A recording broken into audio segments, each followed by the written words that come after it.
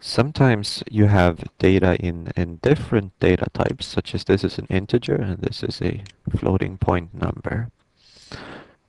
You can convert from one to the other, and this is called casting.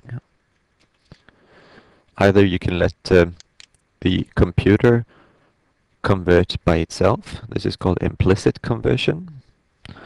In this example, you take an integer times a float, and you store the result in an integer. Now the final conversion is pretty clear. Before it gets stored in score, it is gonna be converted into an integer. Otherwise it wouldn't fit into the memory slot. However, is bonus converted to an integer before multiplying with score?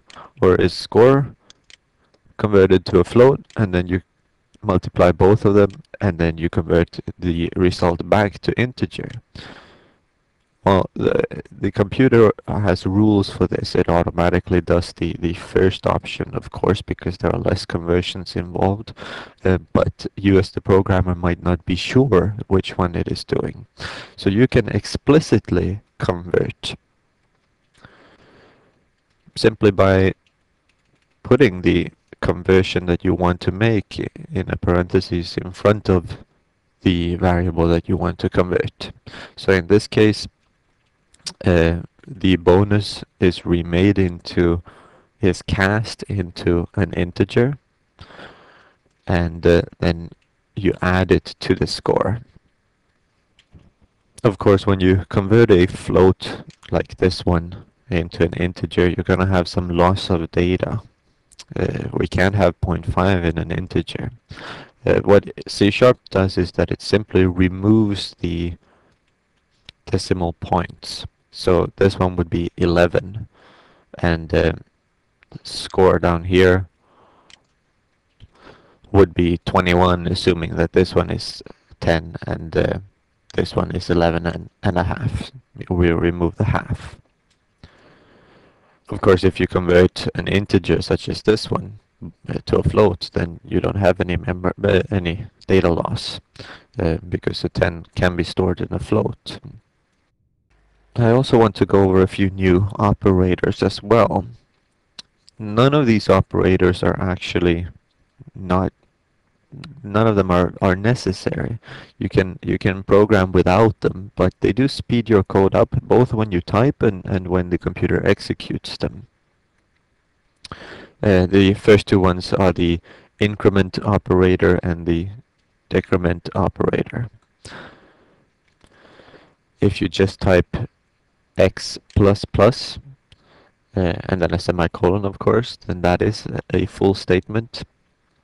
It does the same thing as adding 1 to plus, then assigning the result back to plus. And it is, of course, a bit faster because this is done in 2 steps. You add and then you assign. In this one, you add and assign in the same step. Now you can place the increment operator in 2 different ways. You can place it after or before the variable. If you place it after, then it's called post-fixing the increment operator. And this means that you first assign to y, then you increase the x. If you, on the other hand, prefix the x, that means that you're first incrementing x, then assigning to y. So in these 2 cases, if x starts out as 10 here and starts out as 10 there, the y is going to be 10 here and it's going to be 11 here when we are finished. There is also more than one assignment operator. You've done this one before. Maybe I should have a capital A there. There's also the addition assignment operator. I have an illustration of it down here. I'll jump down to that.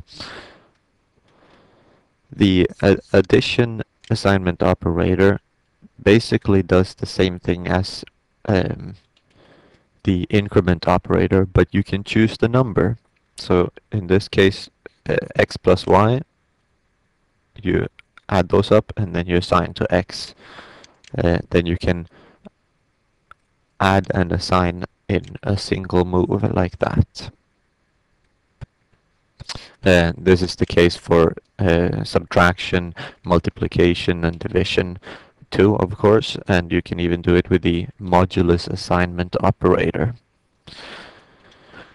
You might ask what the modulus assignment operator is. What is modulus? Well, modulus returns the remainder of a division. If you divide 3 by 2, you can divide it one time and then you have 1 left that you can't divide. So that's the remainder that this one throws back. 5 divided by 2 would also have a remainder of 1, so that would return the same result. The while loop is similar to the if statement, except that you can execute the code block several times. First we set the jams members to 23, and then we evaluate the expression in the while loop. If it evaluates to true, which it does, then we print justified, and then we decrease jams members. When we get down to the curly bracket, we jump back up to the while loop and evaluate the expression again, and print justified again, and so on. We keep going back up there until the expression evaluates to false. The 24th time we come up to while, then it's going to check if 0 is more than 0, and that is false. So we will only print justified 23 times. We will never print it the 24th time before continuing with the code and printing ancient. A for loop is similar to a while loop, but it defines a counter.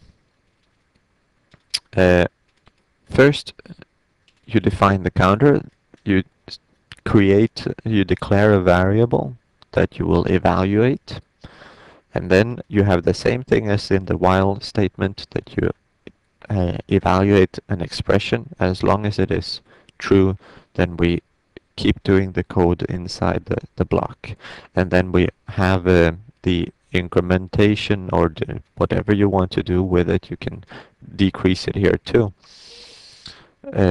inside the for statement instead of inside the code. A lot of people think this is a more beautiful way to code, because you have everything defined on the same line, and you still have a counter that you can use inside your code, so you can print the numbers 1 through 10 in this loop.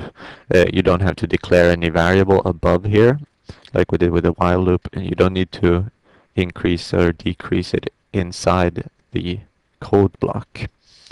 It's up to you which one you choose to use, but usually if you're counting something, people use a for loop, and if there's some other thing to evaluate which is not a counter, then people usually use the while construct instead.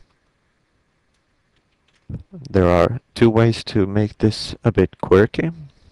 If you put, let's put -10 here instead, then it's going to evaluate to false right away.